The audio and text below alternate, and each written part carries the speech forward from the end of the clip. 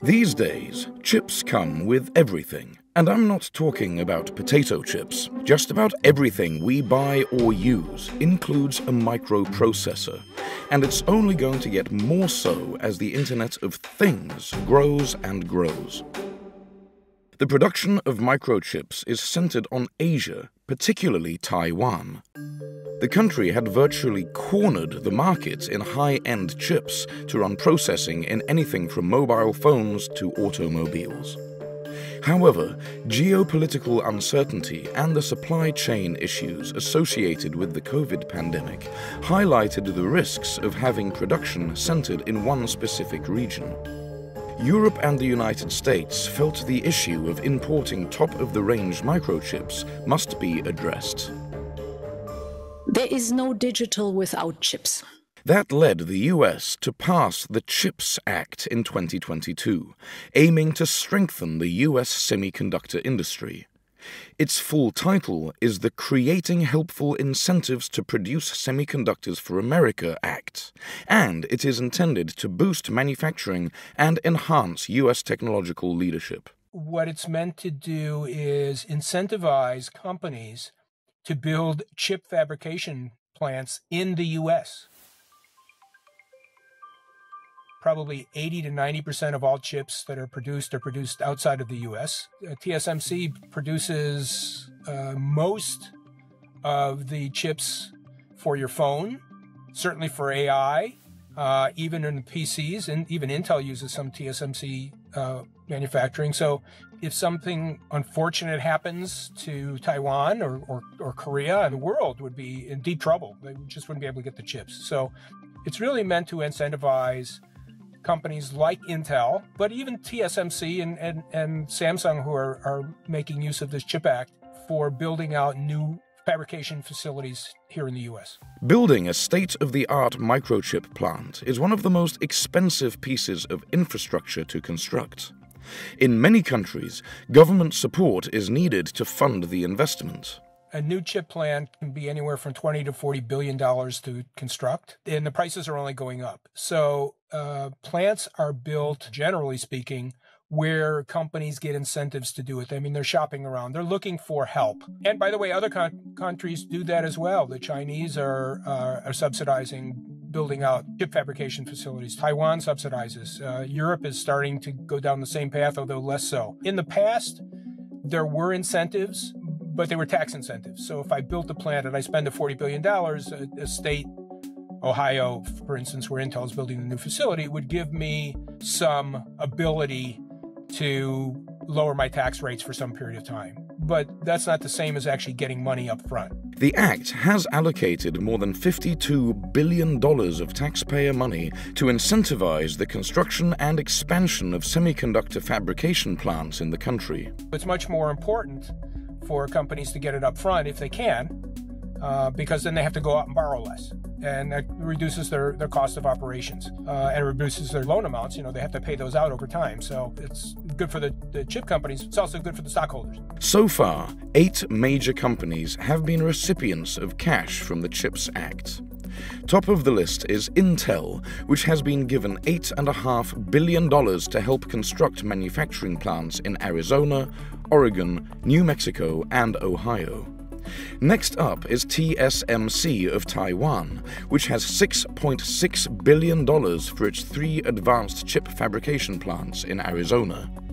Samsung has received almost as much as TSMC, with a $6.4 billion handout for its plants in Texas. And rounding out the top recipients is Micron, which has a little over $6.1 billion to help pay for its $100 billion facility in New York.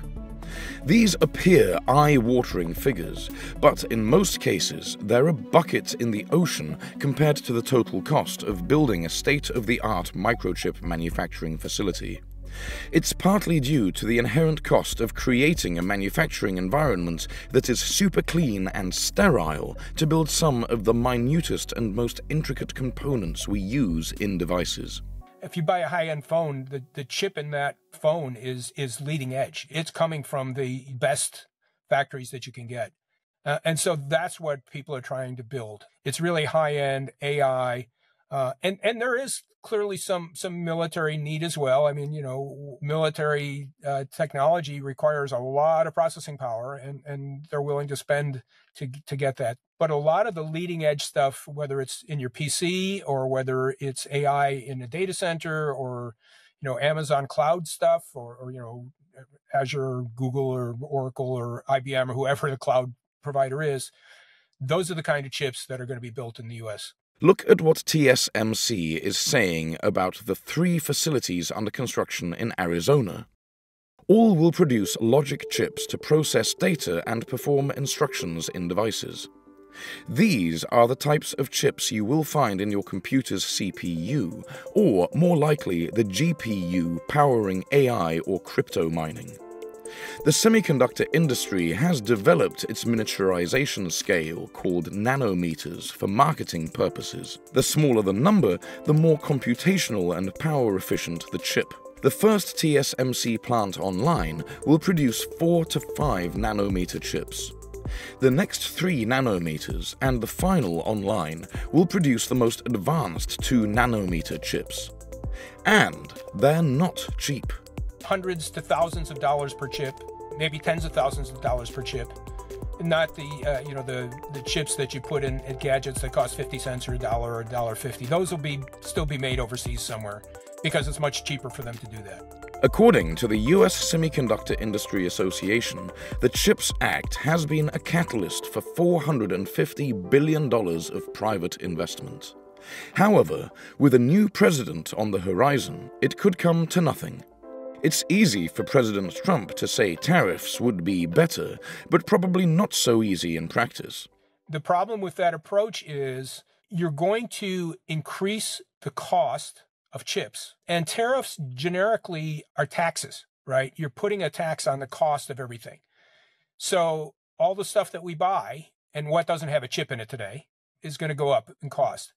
The second piece, and I think it's not a good decision, is tariffs are a penalty and the CHIP Act is an incentive. Incentives usually work much better and for a longer period of time than tariffs. And the third piece of it is, even if we're more attractive for companies because of tariffs to come in and build new factories here, it takes 3 to 4 years or even longer to build a new factory. It takes a long time. If the CHIPS Act were repealed, it would have to be done by Congress.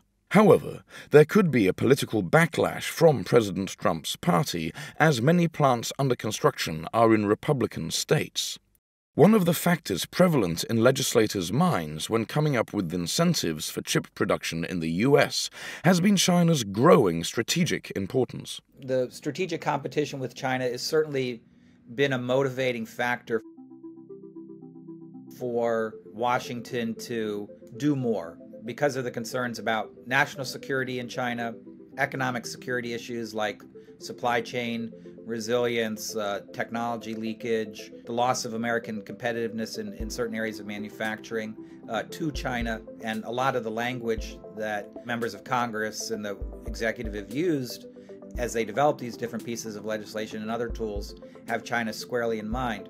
But even leaving aside China, certain areas of the U.S. economy that have become weaker need greater support. However, it's not just about geopolitics.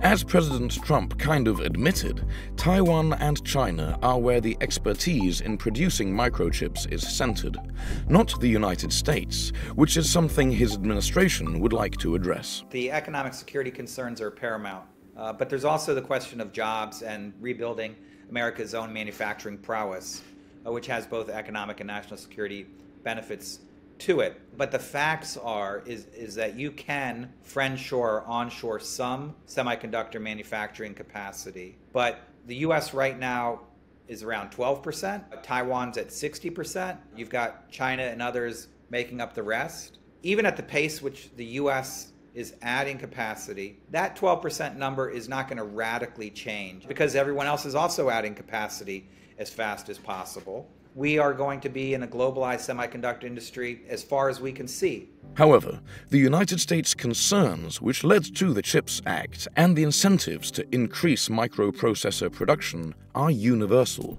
The European Union and other countries have instigated similar measures, but maybe not entirely on the same scale. With that may come problems of oversupply. The big question will be whether we've overshot or not and end up with a lot more capacity than we can actually absorb. It's not necessarily that the U.S. will spend too much, but in addition to the United States, there is new fab capacity being installed in Japan, in South Korea, in China, in the EU, in Brazil, and in Taiwan. There are a lot of forecasts about potential demand. The demand is going to rise because of AI and other trends. But nevertheless, the amount of capacity being installed worries me that a significant portion of this will go unused. If so, we will then have wasted a lot of money. We will innovate less. There will be job losses, and people will be wondering why we went down this path to begin with. Even before the re-election of Donald Trump, some of the chip makers were ringing alarm bells. TSMC has put back the date it expects to have its third plant up and running by a couple of years, not for a lack of funding, but for a lack of expertise. Staff working in these billion-dollar plants are some of the most technically skilled workforce in the world, and quite frankly, there aren't enough of them. Increased production, not just in the United States but worldwide, means there will be pressure to staff these new facilities, and the workforce may not be available. Global demand for microchips is expected to double by the decade's end.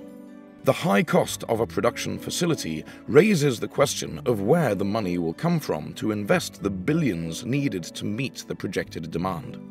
It looks increasingly likely that only governments willing to incentivize, as has been the case in Taiwan and China, will be able to reap the rewards of the exponential growth projected. Remember to hit the subscribe button and ring that bell to stay updated with our latest content. And while you're here, why not check out another one of our exciting videos? Thanks for watching, and see you in the next one.